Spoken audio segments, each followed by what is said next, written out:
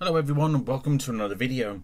We here love budget coolers. Although the Water 3.0 isn't exactly budget, pushing just over the £100 mark here in the UK, what would you get for your money if you were to go out and buy one?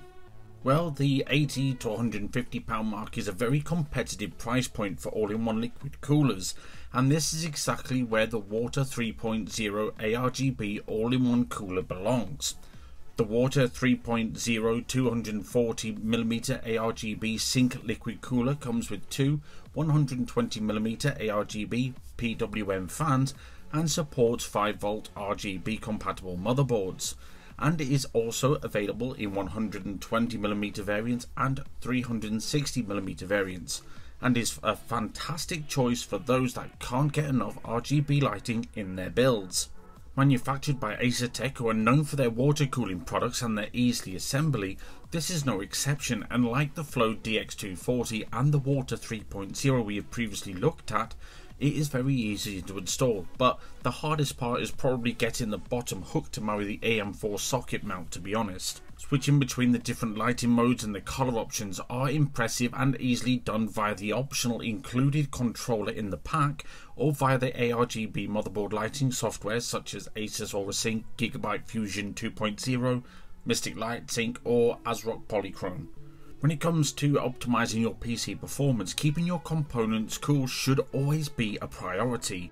Utilizing an all-in-one liquid cooler like the Water 3.0 ARGB will not only keep your system cooler, but will always help to maintain the lifespan of your CPU, especially if you choose to overclock. So let us touch more on the Addressable Rgb LED fans. You have complete control when it comes to the personalization, with over 16.8 million colors to choose from, and Thermaltake give you some great starting points to work with from their preset lighting effects, either through the software or the hardware controls, allowing you to switch between the different lighting modes for some truly dazzling effects. The fans are also rated for speeds from 500 to 2510 RPM via the PWM control, means that these fans are pretty quiet with an operating noise of only 25.8 dBA. So compatible with all mainstream CPU mounts from LJ1150 to 2066 and FM1 to AM4, giving you a huge amount of flexibility. And what is a nice change is the long 326mm rubber tubes, which really helps the stealth look of this TT ecosystem and is quite light, only weighing in at 1230 grams. So how does it perform? Well, in true Jezy fashion, we are using the TT build for our testing.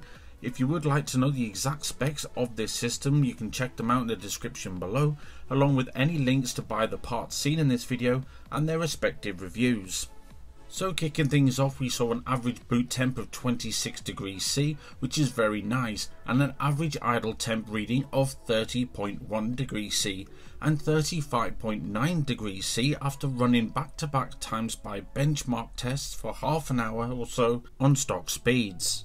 So moving on to overclock speed, on 3.8 GHz we saw an average boot temp rise to 27.4 degrees C and an average idle temp reading of 36.7 degrees C and 51.0 degrees C after running back-to-back times by benchmark tests again for half an hour or so on 3.8 GHz overclock. So depending on your CPU and system hardware configuration, mileage may vary, but the figures showed that this cooler is in fact pretty decent. However, sitting at £113 at the time of this video, the Water 3.0 ARGB gets our silver award. Had it been priced around the £90 mark, however, I would have been inclined to give it gold, but as it stands, in my opinion, this is definitely worth considering. So that's it for this video. I hope you enjoyed. If you liked it, hit like. If you loved it, subscribe, and hope to see you all in the next one. Bye.